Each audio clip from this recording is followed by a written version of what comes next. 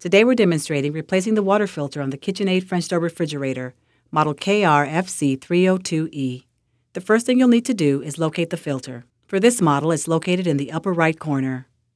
To remove the filter, open the compartment door by using your thumb and pointer finger to squeeze the lever and release the lock. Grab the filter firmly and twist downwards to the right. The filter should remove easily. You may notice slight water leakage when replacing your filter. This is normal. The replacement filter you'll need for this refrigerator is the Every Drop Ice and Water Filter number 4. These filters can be purchased as a single or double pack. To replace the filter, remove the foil seal. Line up the side notches with the open space on the filter base. It's important to make sure the open space and notches are lined up, otherwise the filter will not attach or fit properly.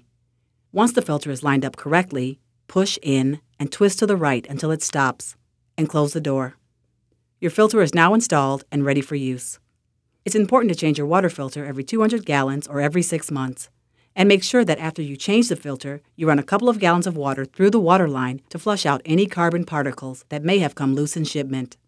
To see more of our how-to videos, visit us at app.com and be sure to like, comment, and subscribe on our YouTube channel.